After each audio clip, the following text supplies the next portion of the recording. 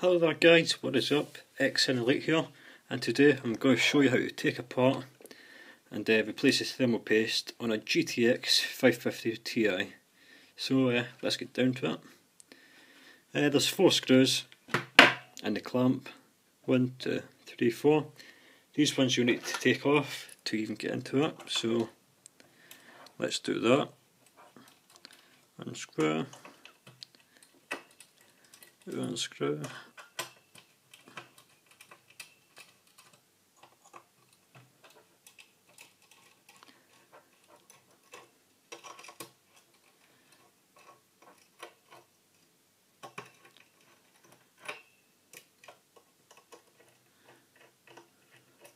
Once that clamp is off, just pop it up and put it away somewhere safe for the moment. I'll just put it here.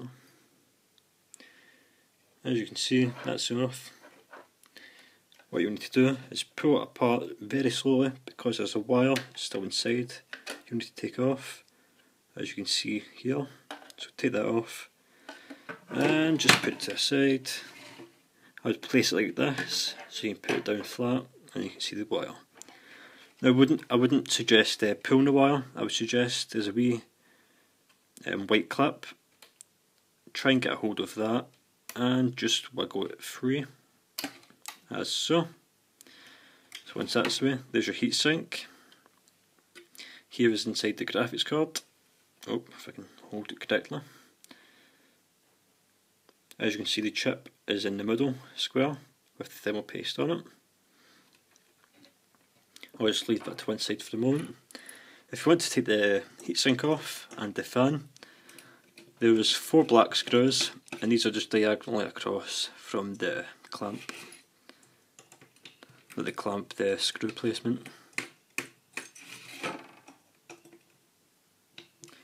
Oh, they're tight. I'd just done this.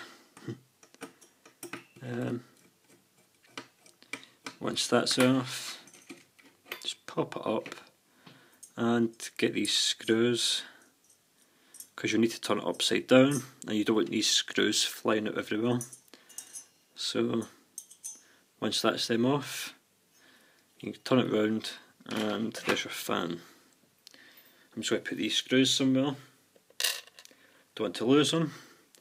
The screws, in fact, look like this, and they screw in at the sides here. Once you've done that, there's your plastic casing for it. Put that to one side, and there's your fan. Fan heatsink. If I spin the fan, you'll probably see it. There's 3 screws. You need to take them off, so just place the fan and get in between the grooves. Oh, these are tight. There we go.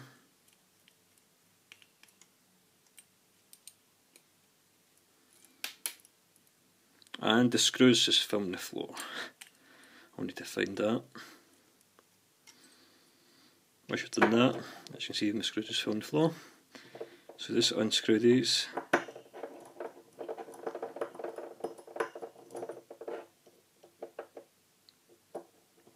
These shouldn't be that big. Once they're out, that'll just pop off. And the screws are about this size. So yeah, my hands are big by the way, but they are pretty small. And I've got thermal paste on me as well. So get these 3 screws. I need to find the other one on the floor. Oh, found it. And just put these 3 screws somewhere safe. As you can see, my heatsink's pretty damaged. It's got a burn on it already. I don't know how that is. As you can see, the fan sits on top of this part, so unless the fan is burning itself, as you can see, heat damage around the sides. But yeah, once you've done that, just get a little brush in between them, get all the crap away. If that doesn't work, because mine was really thick with dust, as you can see, some of it's still on there. You can place this in water and give this a good wash. All this is just a titanium heatsink. Yeah, that's it. Once that's done, you want to get a bit of kitchen roll. Oh, means you just fell right apart. And screws are falling everywhere. I thought I put them in a good place. Yep, that one's gone. I will find that one later. Just, as you can see, thermal grease on it. Just take that off.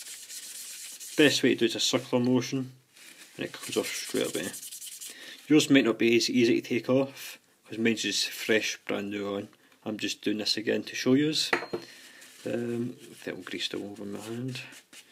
Once that's done, get another clean part. Oh, I've lost that screw. Sorry, I was looking for it though.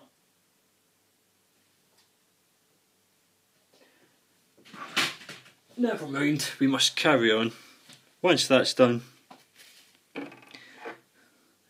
as you can see, there's thermal paste on the chip itself. This is to regulate heat from the chip itself to the heatsink. Obviously you don't want metal touching metal, as in probably get heat up pretty fast and it'll probably cause a fire. So it's circular motion again, and take it off the chip. Oh, now I've got it all over the place. No worries if you've got it on this part. Just pretty much dab it until it's gone.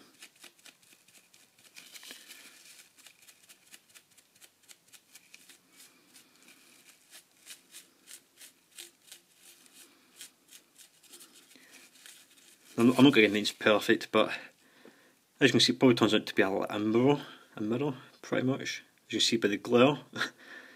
It's got EVGA on it, if I can focus in. There we go.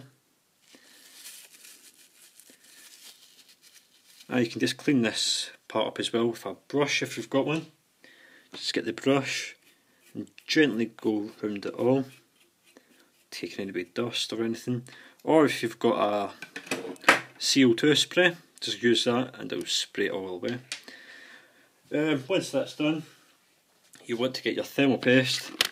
I've got mine right here. It's a TG2 thermal grease. I've used this for Xboxes, PS3s, laptops, everything, and it's pretty much perfect for usage. I do gaming on this, so my temperatures usually reach about 78 degrees with this, and normal ones probably hit 100. You don't want it hitting 100 because that happens. It starts burning. You don't want it burning this because it will just muck it up. Now you want to get your graphics card. That my phone went out of memory, so let's get on with it. Now you just want to get your thermal grease, and on the chip just put a small blob in the middle.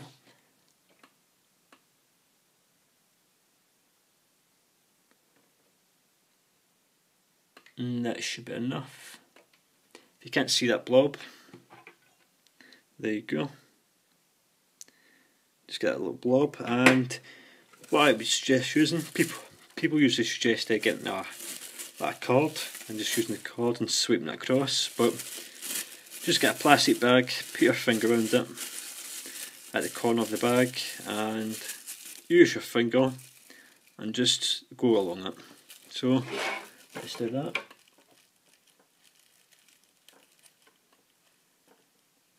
I'll actually move it up to the camera so you can see it from my hand getting in the way.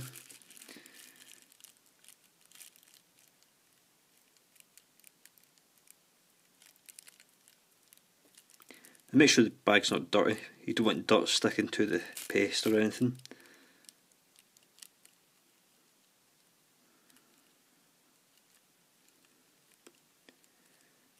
You don't want too much thermal paste on it, you just want just enough, just to cover it. But obviously you want enough so there's not wee parts showing.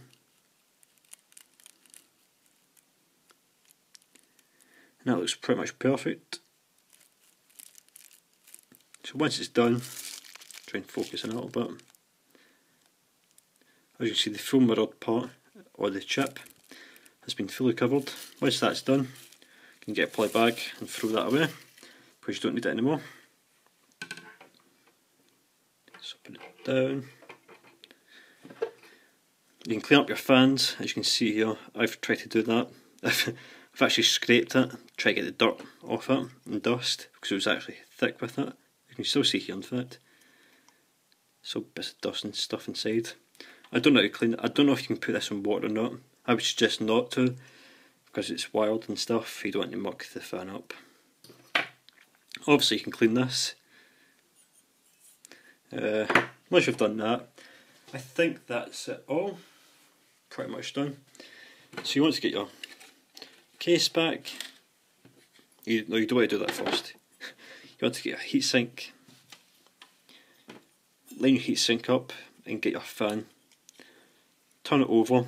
Now the wired part, obviously put that where there's no holes. So put that over here. And just line up with the holes here. There we go. So once that's lined up, you want to get your screws.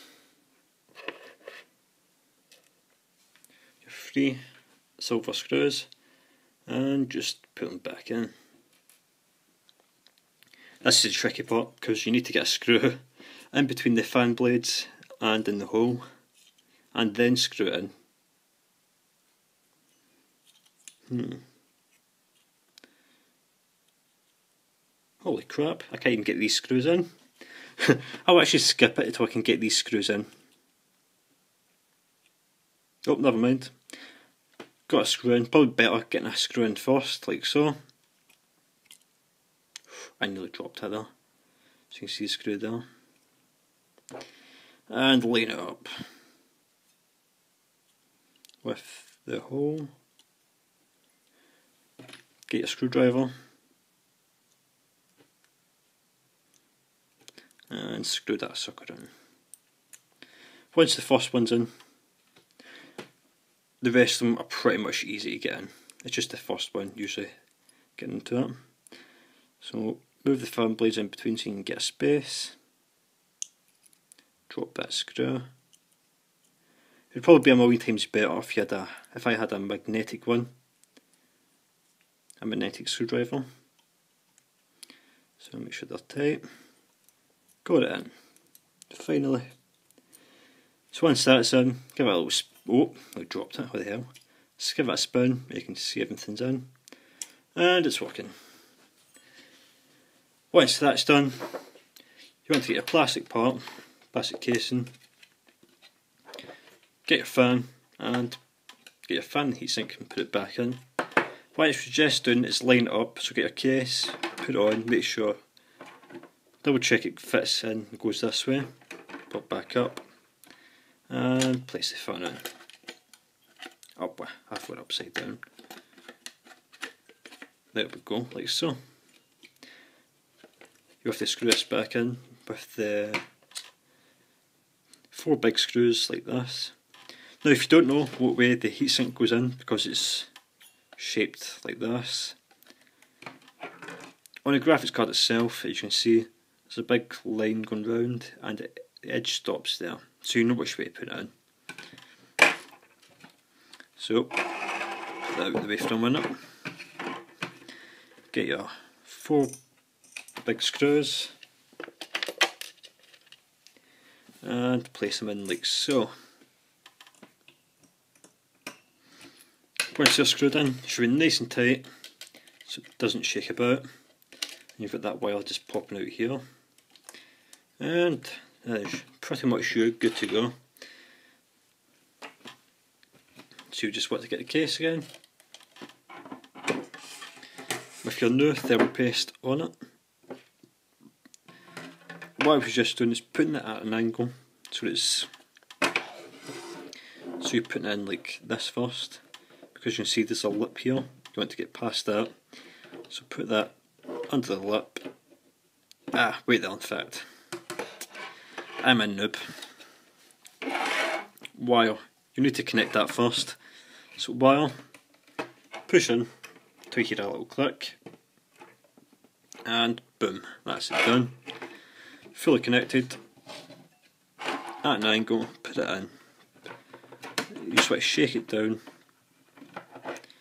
until these pins here pop through the holes. Once that's done, it's just nice and tight in. You want to get your clamp and place it back over.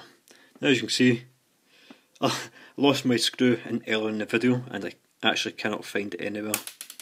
Oops. Put that one in. Now, you do not want to put this in with 3 screws and the rest of them missing. With 1 missing, in fact. You want to find the rest of the screws. So give me a minute and I shall go on a manhunt and find this screw. Okay. After a 5-minute manhunt, I found the screw. So put that in. Now when you're screwing these in, what you want to do, make sure these are lined up.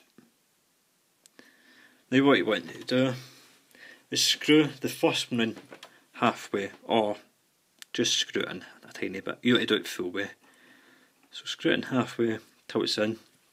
You want to do one across from it, diagonal across. So this one, screw this one in halfway. You don't want to do it full way, remember, because you don't want to balance these unevenly and have the heat sink pushing against the chip. So halfway, screw in, halfway, back to the first one, screw in till you feel it getting tight, leave it, screw this one again till you feel it going tight, do it with the rest of them.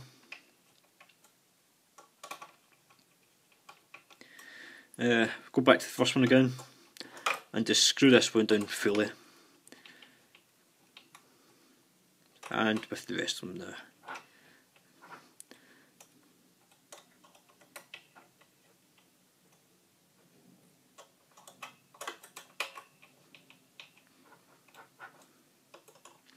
You want to try and keep all the stickers on as well, because you can see here this one says warranty void if removed. You don't want to do that. It's fine if they're peeling up a little bit, but you don't want to take them off. Just go around them a couple of times, make sure they're fairly tight. You don't want them being loose at all. So once that's in tight, that is you good to go. One graphics card cleaned, applied no thermal paste, and well, thanks for watching. If you've liked this, please leave a like rating and take the thermal paste off the end of this. And yeah, thanks a lot for watching. Goodbye.